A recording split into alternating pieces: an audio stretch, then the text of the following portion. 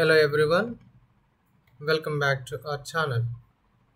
Hope you are all doing well in your respective places. Dear children, today we would like to discuss glossary and question answers of Class 7 English, second unit, reading A, that is C.V. Raman, the Pride of India. Dear children, as we discussed in the class about the famous well-known Indian scientist Chandrasekhar Venkata Raman was an eminent Indian scientist. He was the first scholar who studied wholly in India. He was the first Indian scientist to receive the Nobel Prize in Physics. He was also the first Asian as well as the first non-white to receive the Nobel Prize.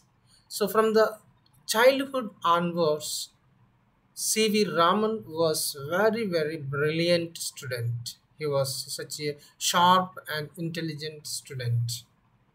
Now let us see the glossary of the lesson. Listen to me carefully. The very first one is here, lost in thought, which means giving all your attention to something so that you do not notice what is happening around you. Transparent, it is an adjective which means allowing you to see through it.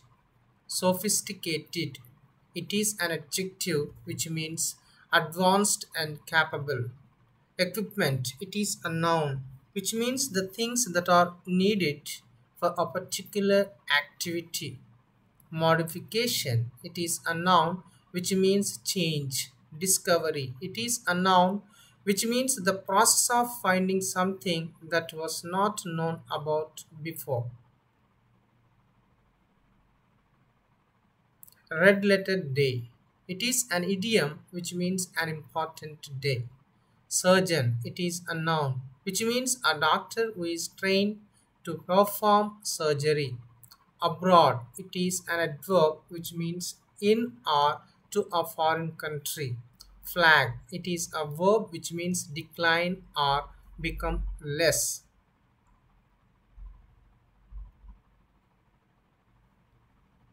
Stringed instrument, it is a noun which means any musical instrument with strings.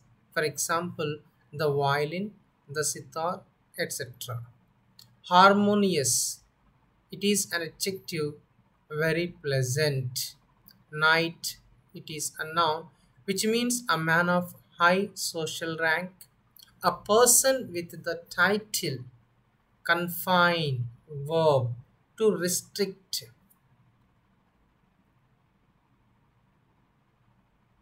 Now let us discuss question and answers of this present lesson, that is the C.V. Raman, the Pride of India. Why C.V. Raman was happy when he learnt that Professor Compton had won the Nobel Prize? Answer. When C.V. Raman learnt that Professor Compton had won the Nobel Prize, he felt very happy because what Professor Compton wanted to prove was proved, and Raman felt that he would also succeed in his effort. Question number 2, that is, what does the Compton effect tell us? Answer. The Compton effect tells us that the nature of X-rays changes when passed through the matter, any object. The change was dependent on the kind of matter, that is all depending on the kind of object. Now let us switch over to third question. What was Raman's advice to young scientists? Answer. C.V. Raman's advice to young scientists was to look at the world around them and not to confine themselves to their laboratories. He said that the essence of science is independent thinking, We should have independent thinking and hard work, but not equipment. So here hard work is the key to success. We have to think, we have to observe our surroundings very keenly, very particularly, so that we will become a good scientist. Here the CV Raman advised all young scientists that we should have a keen observation. We should not confine to laboratories or equipments. So that is all depending on our thinking or ability or capability or hard work. Next one. Which paragraph tells us about the ill health of C.V. Raman? Answer. Paragraph number 7 in the lesson tells us about the ill health of C.V. Raman.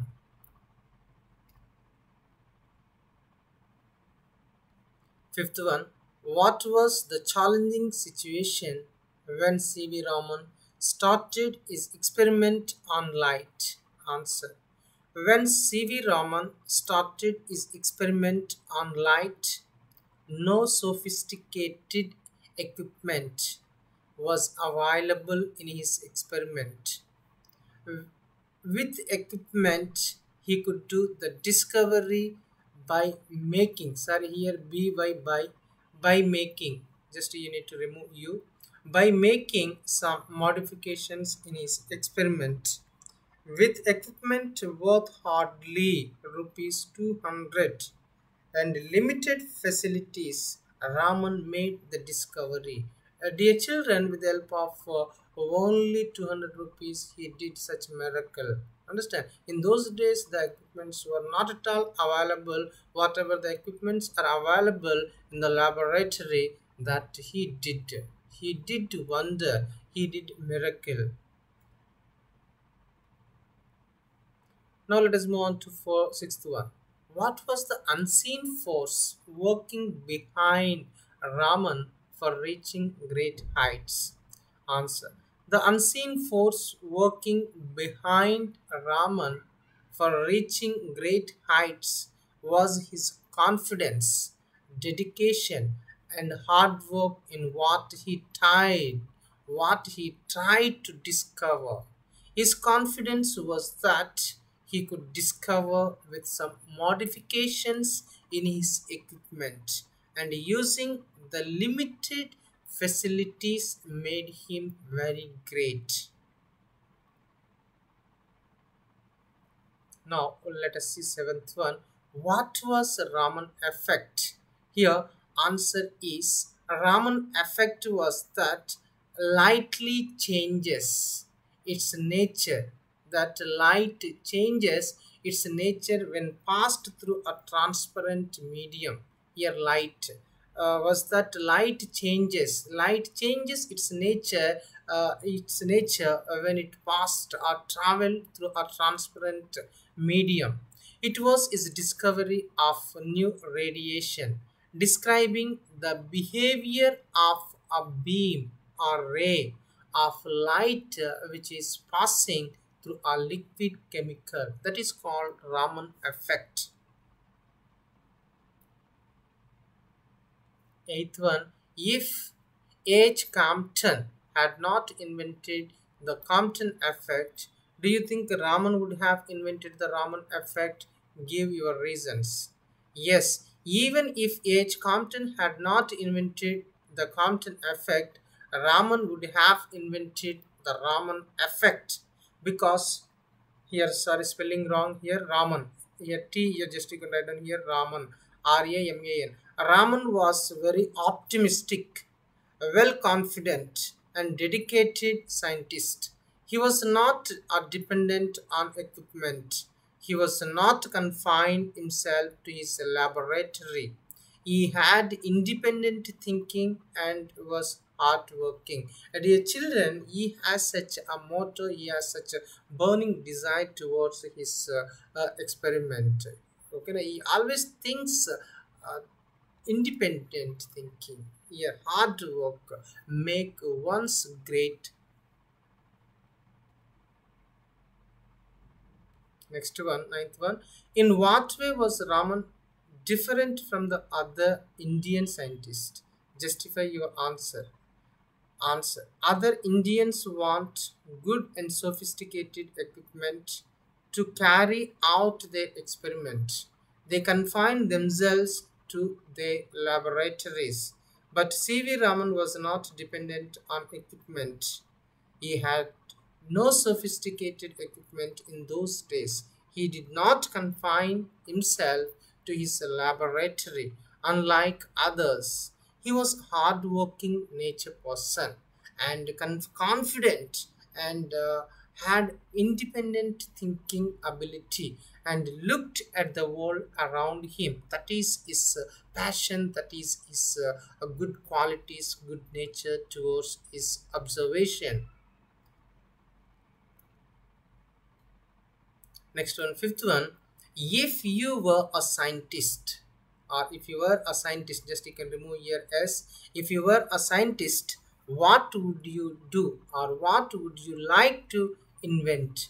If I were a scientist, I would like to invent a car that could run with the energy of sunlight but not with diesel or petrol. Dear children, here whatever you want to invent, here you can write. Okay, just here I would like to write here a car. I would like to invent a car so that could run with the energy of sunlight but not by using diesel or petrol. If whatever the machinery you want to use, you can use. That is your choice. So that's all today. Thank you for watching my channel. Dear children, once again you need to go through all the question answers and try to understand the question answers of this present lesson. Dear children, if you are new to my channel, please hit like button and subscribe, and you are supposed to click on bell icon to get more updates. Thank you. Have a great day. Stay safe, stay secure, stay healthy.